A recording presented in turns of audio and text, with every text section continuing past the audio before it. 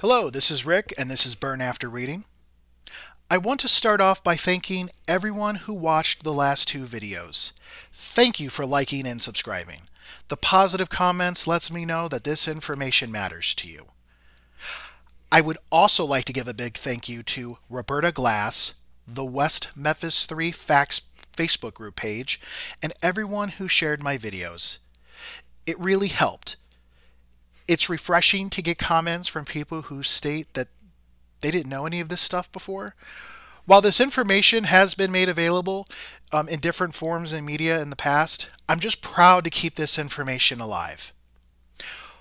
However, one tidbit I'd like to correct on my part. In part one of this series, I said it was Pam Hicks who called the police the night the three boys went missing. It was actually Terry Hobbs who called. So just wanted to correct that. But with that said, let's get on with it. Damien Echols. It's popularly believed that he was one of the three falsely convicted of murder because he dressed in black, listened to heavy metal music, and read Stephen King novels. It is widely accepted that satanic panic was the primary reason why Damien was found guilty. This belief is heavily enforced by the Paradise Lost series, the Devil's Knot book, and a cast of famous people sympathetic to the West Memphis 3 cause.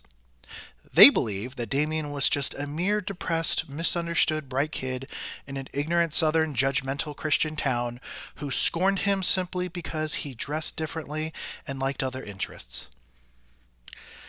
Now, according to Damien, West Memphis was second Salem, and he was a victim in their modern-day witch hunt.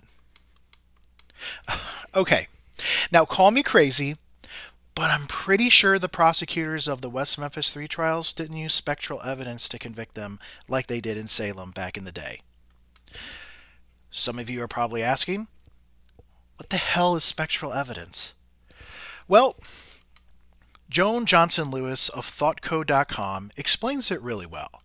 Spectral evidence is evidence based on visions and dreams of actions of a witch's spirit or specter. The spectral evidence is testimony about what an accused person's spirit did, rather than the actions of the accused person in the body. In the Salem witch trials, spectral evidence was used as evidence in the courts, especially in the early trials. If a witness could testify seeing the spirit of someone and could testify to interacting with that spirit, perhaps even bargaining with that spirit, that was considered evidence that the person possessed had consented to the possession and thus was responsible. Okay. I'm 100% confident that spectral evidence was not used to convict Damien Echols, hence voiding the lunacy of this being another Salem witch trial. I'm also certain that West Memphis didn't attribute all other crimes to Satanism. However, what we do see, if we dig deeper, we'll see a violent, disturbed kid with documented health problems along with suicidal and homicidal tendencies. Let's discuss what led up to the murders. All right. On May 29th of 1992, nearly a year before the murders, Damien was arrested for burglary and sexual misconduct after trying to run away with a girl named Deanna Holcomb, his girlfriend at the time. During the arrest, Damien threatened to kill the officer who made the arrest and Deanna's father. Later, Damien told caseworkers that he made a suicide pact with Deanna if they couldn't be together. How Romeo and Juliet. Jerry Driver, a juvenile probation officer along with Detective John Murray, questioned Damien. Damien denied being a Satanist, but he did admit he was involved in the occult. He described himself as a gray witch, a witch that is in the middle of white and black witchcraft. Basically, he saw himself neutral between good and evil. Damien explained to Jerry that he did have a group that would meet and that his main participant was his best friend, Jason Baldwin. He also boasted that Jason would never give him up, which was confirmed in Damien's autobiography entitled Life After Death. Jason knew of Damien and Deanna's plan to run away together and was with them part of the day, helping them. Damien's violent acts and threats would only get worse. In addition to threatening to kill Deanna's father and the arresting police officer, Damien threatened to kill former friend Shane Divilbus, the person Deanna dated after her split with Damien. In school, Damien attacked Shane and tried to gouge out his eye. In Damien's autobiography, Life After Death, Damien denied this act, claiming his finger accidentally slipped and grabbed onto Shane's eye, but his book contradicted his statements in his medical records. In a discharge summary on June 25, 1992, he admits to violence and trying to remove Shane's eye. This is one of many examples of Damien trying to minimize his actions while he was in prison and after his release. He doesn't want the populace to know about the real him or who he was. He wants you to see this facade, this poor, misunderstood guy at the time. Shane would also have some interesting insights on Damien. He claimed that Damien was an imposing person and that his friends feared him. He stated that if you disagreed with Damien, his glance could quickly silence them with intimidation. Now, Damien also threatened to kill his mother and father. After leaving Charter Hospital of Little Rock in 1992, his parents moved him to Oregon because Pam, Damien's mother, believed that he was into some strange activities such as witchcraft, and she also didn't like the quality of friends that he had in Arkansas. In September of 1992, Damien's parents called the police. They no longer felt safe around their unstable son. Damien made statements that he was going to kill himself and others. He threatened to commit suicide in various ways. Damien also threatened to cut his mother's throat, and also made verbal threats to kill his father. In March of 1993, 14-year-old Jennifer Ball stated an incident with Damien. She was in her kitchen on the phone when all of a sudden Damien appeared outside her window, telling her she was going to die. An incident report was filed and is on record. This was a little over 2 months before the murders. Soon after Damien threatened Jennifer's life, he went to 13-year-old Amanda Lancaster's house to stalk and intimidate. According to Amanda, she stated that Heather Cleet, Jason Baldwin's girlfriend, told her that Damien had been asking about her. He asked Heather about Amanda's phone number and address. After the child murders, Amanda reported that at the local skating rink, Damien would follow her and Jennifer around, stalking them, and threatened that they were the next two to die. On May 24th, at a softball field, multiple different girls heard Damien claim he murdered Stevie, Christopher, and Michael. He went on to say that he planned on killing 2 more people before turning himself in. He claimed that he already had one of them picked out. Some of these girls include Christophe Van Vickel, Katie Hendricks, Jody Medford, Jessica Medford, Jackie Medford, and Katie LaFoy. Donna Medford, the mother of Jody, Jessica, and Jackie, also made a statement regarding Damien's softball field confessions.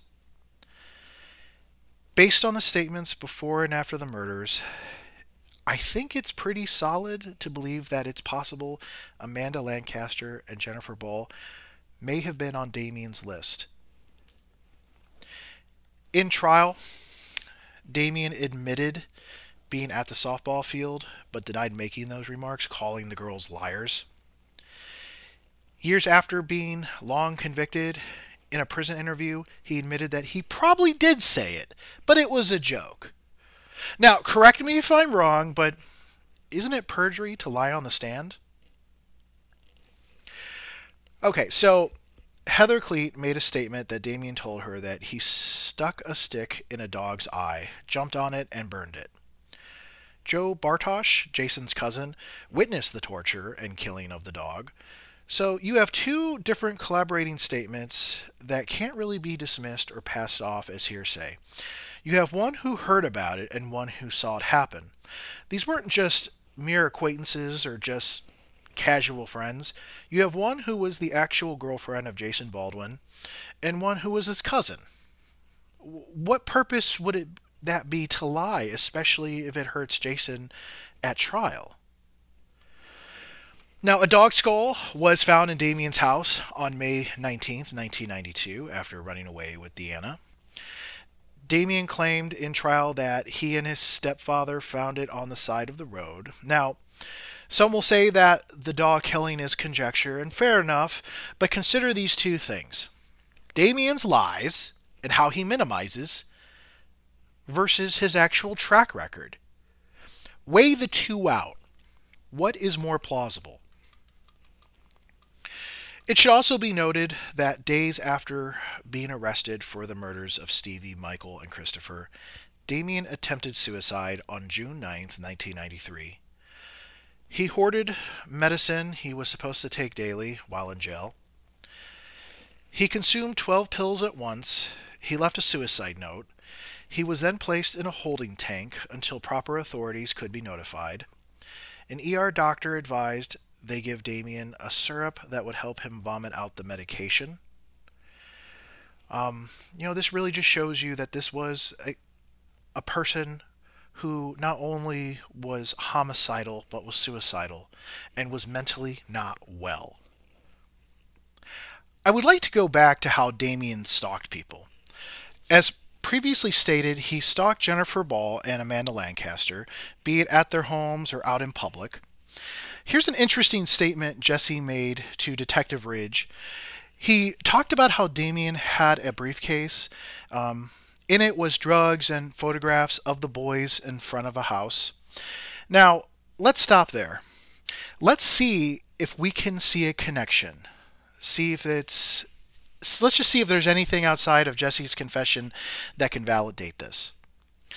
Now, Melissa Byers, the mother of Christopher, made a statement to police on October 5th, 1993, regarding a man taking pictures of her son in front of her house. Let me read it in her own words. Sometime around last of February 1993 or the 1st of March 1993, my husband and myself went down to the corner grocery flash market on Ingram Boulevard. We left Ryan and Christopher home. Christopher was playing out under the carport.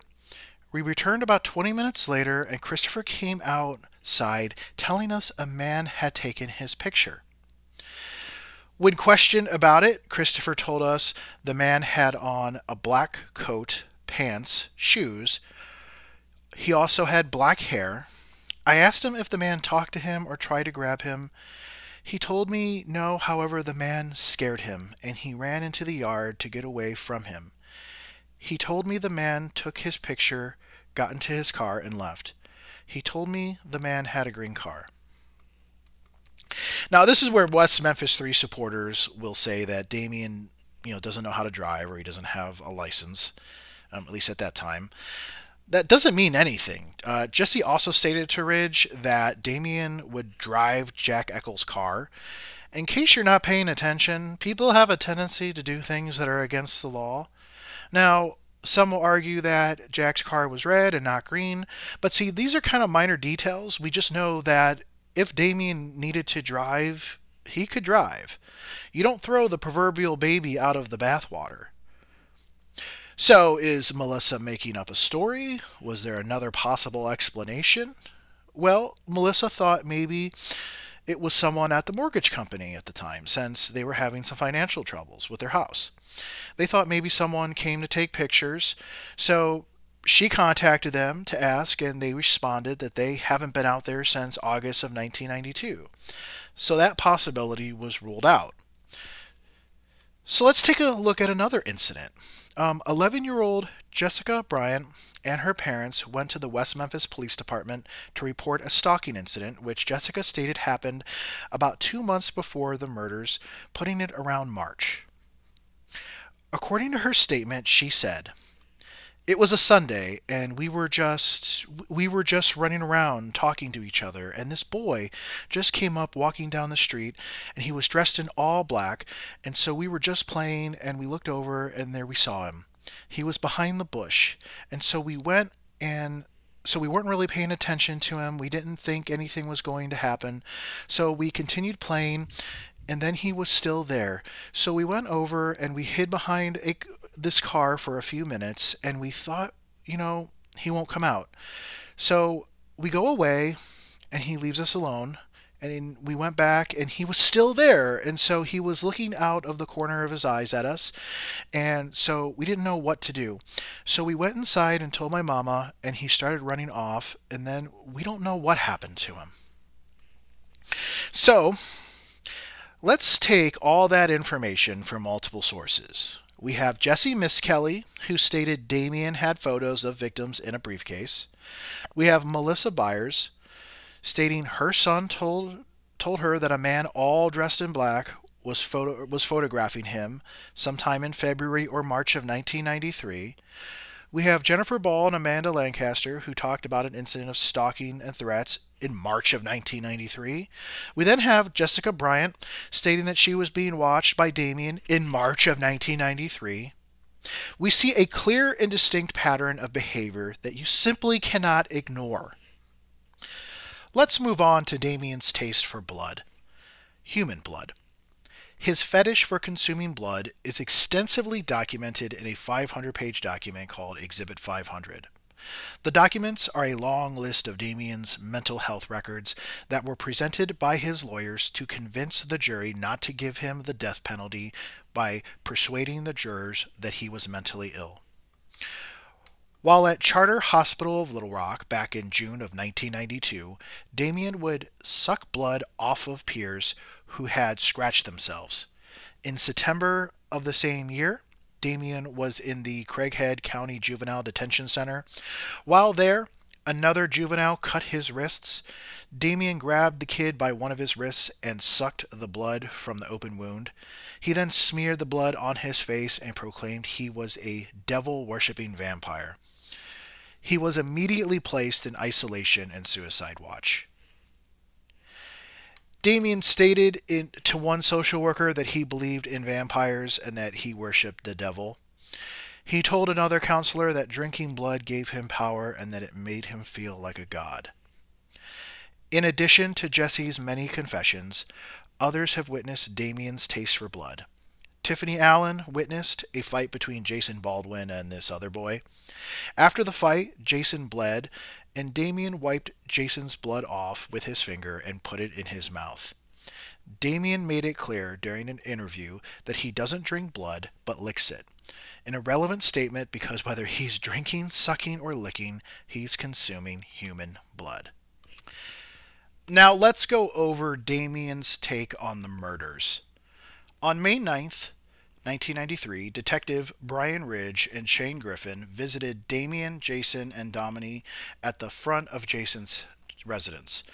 They asked Damien his thoughts on the murders. Damien believed whoever committed the crime was sick and did it as a thrill kill.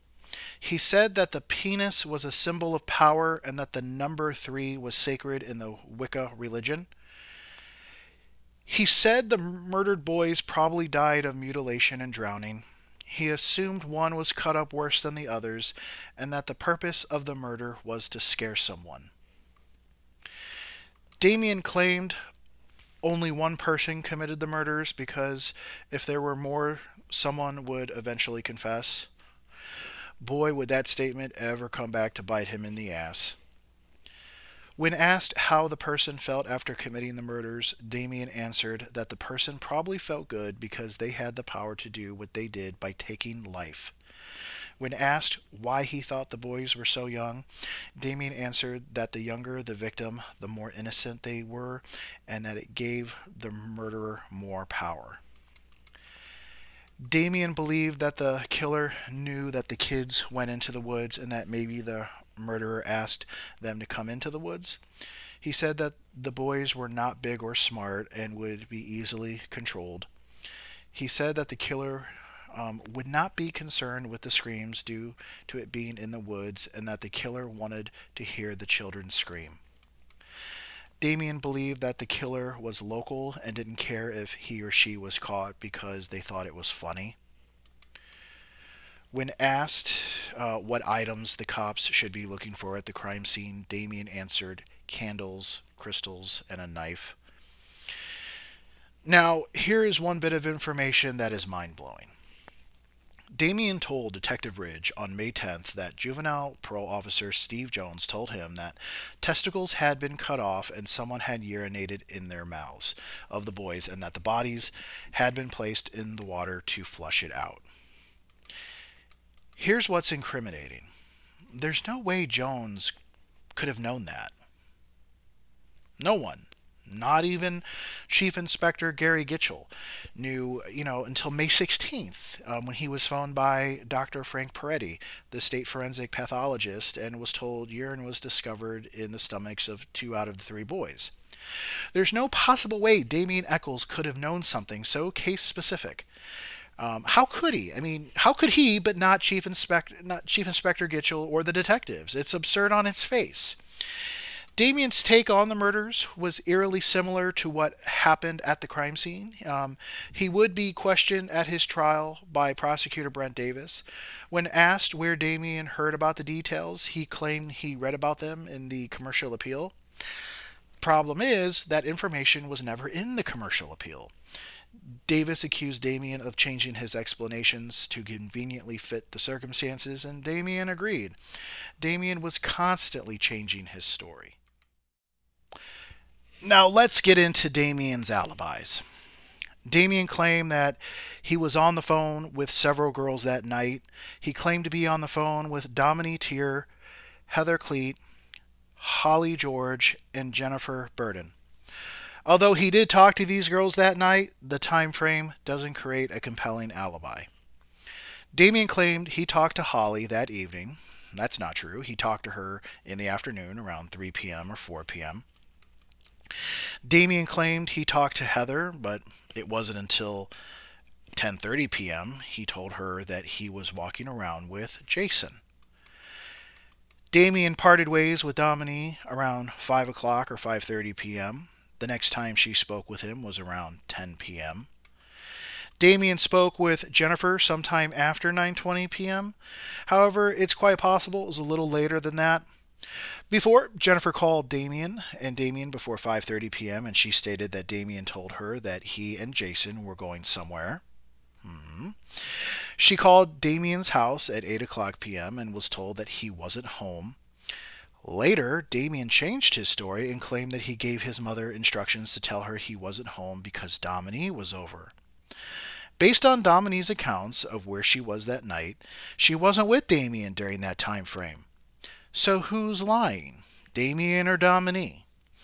Dominique was firmly behind Damien throughout the investigation and the trial, so there's nothing for her to gain by lying in her statement. Diane Tier, Dominique's mother, would also confirm she arrived home at 7 p.m. So far, what we could take from that is that Damien was with Jason. So from 5:30 p.m. to after 9:20 p.m., but possibly later, Damien implicated himself along with Jason by telling others he walked around with his best friend that night. This contradicts his statement that he was on the phone with them during the time frame of the murders. Here's an interesting witness testimony. At 9:45 p.m., the Hollingsworth family, who knew Damien, testified that they saw him walking near the crime scene covered in mud on the night of the murders. They claimed Dominique was with him. Now, it's fair to point out that the Hollingsworth family, I think, mistook Dominique for Jason. They had long, similar hair, they had the same build, and it was dark, and they were described as muddy. Besides that, multiple records state Jason was with Damien, so that's the one constant we have. In addition to Damien's lies, Pam Hutchinson, his mother, claimed that he was with the family during the time frame of the murders. She claimed that they all had supper and then went to a friend's house. After that, they returned home and Damien was there the entire night, talking on the phone from 7:30 p.m. to 11 o'clock p.m. Pam claimed one of the people he spoke to that night was Jason. However, Damien also claimed he was with Dominique and wouldn't take Jennifer's phone call because of it. Dominique certainly doesn't remember, so what's the truth here? Again, the story changes in order to help Damien. Here's an example of Damien admitting when cross-examined by Davis. So Davis states, Your mother testified that when you were down at the police station, one of the things she told you was you got some alibis, correct? Damien responds, yes. Davis asks, she testified that the same day the police talked to you, or maybe it was your sister, that is when you first started discussing along with the family about the details of the alibis, correct? Damien responds, yes, sir. Davis asks, when the police talk with you on the 10th, at the point in time you tell them from 3 p.m. to 5 p.m. is when you think you were at the Sanders. Is that right? Damien responds, I probably told him that then. Davis asks, that was about 5 days after the boys had turned up missing that you told them it was around 3 or 5 p.m. Damien responds, I probably told him that if it's in the report. Davis asks, when your mom tells him something, it's about 5 or 6 or 5 or 6:30, okay? Damien nods his head. Davis asks, as the time moves on and the time period that is in question becomes later in the evening, the visit to the Sanders becomes later in the evening, correct? Damien responds, yes, sir. Davis asks, so the story kind of changes to fit the facts we need to cover, right? Damien responds, yes, sir. It is clear that Damien and Pam are not being truthful because all 4 girls Damien claimed to have talked to that night didn't occur around the times he claimed. So who's lying? The 4 girls or Damien and Pam? Is it responsible to believe the girls lied? Dominique was Damien's girlfriend and the mother of his child. Heather was Jason's girlfriend, so what would her motive be? Jennifer was very close with Damien. Holly was friends with Damien and Dominique. Again, what's the truth? They can't all be true, yet all are presented by Damien as evidence for an alibi, which all falls apart.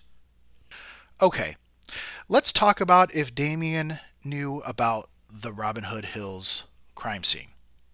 In prison interviews years after his conviction, he told multiple interviewers he lived in Marion and not West Memphis, which he said was about 15 to 20 miles away from the crime scene.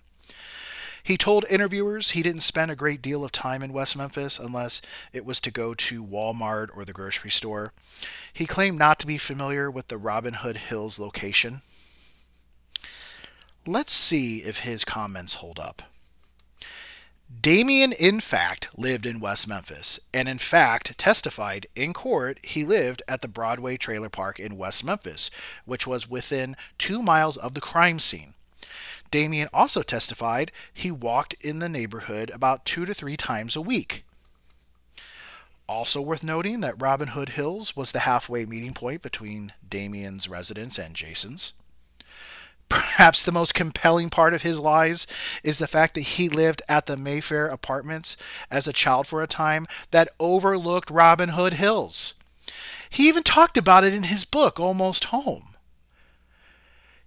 Going back to the Hollingsworth family, 16-year-old Tabitha Hollingsworth told Detective Dabbs in an interview that it wasn't unusual to see Damien and Jason at the location of Robin Hood Hills. She described them often walking around 10 Mile Bayou, the large body of water which ran under the pipe bridge. She said they go back there to the river all the time. The fact that the media and West Memphis 3 advocates overlooked this is nothing short of embarrassing for them. Damien clearly lied as much as he is able to minimize his involvement to the point that it's not even clever but painfully obvious. How does someone overlook this? Okay, so let's talk about Damien's criminal motivation. Was his influence occult motivated or simply a thrill kill? Maybe a mixture of the two? I believe the state prosecutors overplayed the occult or satanic ritual side motive, but let's understand proof of motive is not required in a criminal prosecution. In determining the guilt of a criminal defendant, courts are generally not concerned with why the defendant committed the alleged crime, but whether the defendant committed the crime. However, it may not be completely baseless that Damien had an occult motive. Let's talk about child sacrifice and Aleister Crowley and how that relates to Damien Echols. Damien denied being into black witchcraft and claimed to be either a white or gray witch, but Deanna claimed her ex-boyfriend lied about being a white and gray witch. She stated that he was very much into black witchcraft. Perhaps Deanna's most disturbing statement was this: I ran away with Damien. I went to a hospital in Memphis and he went to one in Little Rock. I found out that he planned to kill our firstborn if it was a girl. Damien would not do it. He is too much of a coward and would have tried to get me to do it. That's when I knew he was nuts and I had nothing else to do with him. I met Damien at school. I read some of his poems and I felt sorry for him. Deanna saw Damien as too much of a coward to commit murder, but apparently his intent of having others to do it was certainly there. Little did she know he was fully capable of being a participant. Chris Luttrell, a Wiccan and a friend of Damien's, stated that Damien had planned to sacrifice the baby of another girlfriend, Dominique Tier, but decided against it due to getting a bigger government check due to his Social Security disability. With the murders of Stevie, Christopher, and Michael, and the talk of sacrifice, it is important that we address one of Damien Echols' greatest influences, Aleister Crowley. Aleister Crowley, an occultist, practiced magic of sex, drugs, and sacrifice. Crowley was known to the occult and was fascinated by blood, torture, and sexual degradation. Here's a few statements Crowley made about child sacrifice. Just two highlights from the book Magic in Theory and Practice. He writes, "For the highest spiritual working, one must accordingly choose that victim which contains the greatest and purest force. A male child of perfect innocence and high intelligence is the most satisfactory and suitable victim." He later goes on to state, "But the bloody sacrifice, though more dangerous, is more efficacious, and for nearly all purposes human sacrifice is the best." Now, apologists claim that Crowley wasn't literally speaking of sacrificing children, but was referring to masturbation. However, it was a claim that Damien would not dispute in trial while questioned by prosecutor Brent Davis. In trial, Davis asked Damien if he knew about Aleister Crowley. Damien answered that he knew of Crowley, but knew very little about him.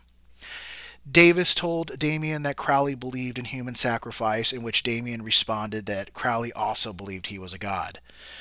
An interesting response, since Damien claimed to know very little about him, and in one of his own writings he claimed that when he drank blood, he felt like a god. Davis asked Damien if he knew that Crowley found children to be the best type of sacrifice. Damien agreed. Davis then presented him with a piece of paper with Damien's handwriting. On the paper was translated coded alphabets. On it was the name of his girlfriend, Dominique, his best friend, Jason, his infant son, Seth, and a man he claimed he knew very little of, but didn't know much about, Aleister Crowley. Davis asked Damien when he translated the coded names. Damien claimed it was before his arrest. Brent asked him if he was sure it wasn't while he was in jail, and Damien timidly responded that it might have been. Again, Damien continues to get called out on his lies. Davis asked Damien if he translated the alphabet codes while he was in jail, and Damien meekly responded, "If you say so." Damien would eventually admit that he translated the codes while he was in jail. Damien knew he was caught in a lie after being so arrogant just minutes before. The names Damien translated all had some importance in his life. Dominique was his girlfriend, Jason was his best friend, and Seth was his son. To have their names listed along with Crowley and to claim that he had no influence, it just didn't add up. Years later, in Life After Death, Damien would admit how influential Crowley was and still is in his life.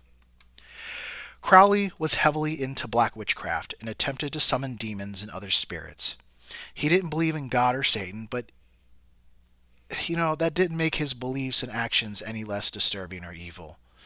Damien would go back and forth on the whole devil worshipping aspect, but he confirmed he was involved in demonology and believed in the power that blood had, especially when consumed.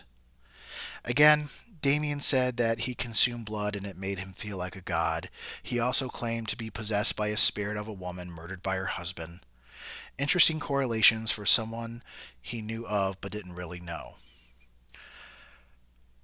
On March 19, 1994, Damien was convicted of 3 counts of capital murder and sentenced to die by lethal injection.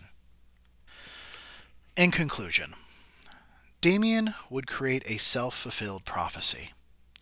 In his progress report, Damien stated that he could be another Ted Bundy or Charles Manson. In the same report, he stated that he wanted to influence the world.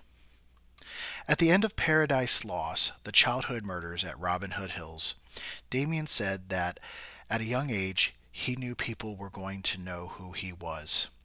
He enjoyed his newfound fame because he said even after he's dead, people would talk about him forever. He basked at the idea of parents telling their children stories about him as the West Memphis boogeyman.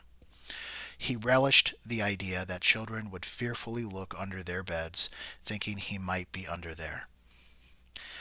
Damien loved the attention of the trial. He blew kisses at the parents of the murdered children and smirked, sneered, and licked his lips seductively at onlookers and the media. Patricia Liggett, Damien's aunt, recalled a time when he told her that the one thing he wanted more than anything in the world was to become famous. Well, Damien got his wish. He was covered by the media and a documentary series that highlighted his trial and aftermath to the entire world. He became famous, and not only did activists and a groupie wife fall at his feet, but so did celebrities, filmmakers, and musicians who invested their money to set him and his 2 other friends free. They spent possibly tens of millions of dollars to hire the same forensic experts who got O.J. Simpson and Casey Anthony off of murder convictions. Damien has a following that could rival the cult status of Charles Manson. The difference? Damien was freed, while Manson, who also maintained his innocence, rotted for the rest of his days in captivity. In August of 2011, Val Price, Damien's original defense attorney, was asked if he thought his former client was innocent. Price squinted his eyes, shook his head, and said that it was hard to say. A very interesting statement coming from a man who defended him back in 1994. Today, Damien is living the American dream. He's a New York Times best-selling author. He recently wrote a book on magic. He has credits as a movie producer. At one time, he tattooed X's on groupies for a fee. He got to rub elbows with the likes of filmmakers Peter Jackson and musician Eddie Vedder, and that's just to name a few things. Christopher Byers, Stevie Branch, and Michael Moore don't get to live a dream. Their innocent blood eventually gave Damien the fame he always wanted. What could be more tragic than that? What could be more outrageous? Is that justice? Yeah, just a misunderstood kid with eccentric tastes. Bullshit. Until next time.